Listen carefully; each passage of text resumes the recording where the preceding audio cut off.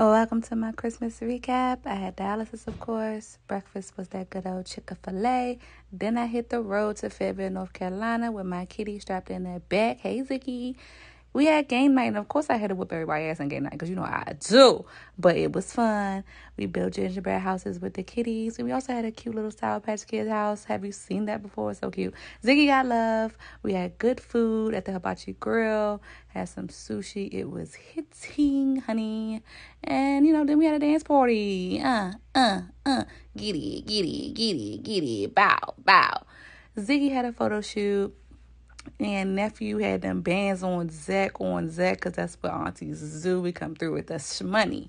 Baby girl got her first makeup kit. She was too happy. She was like, open it. I'm ready. I said, you want to wear some makeup? She said, yeah.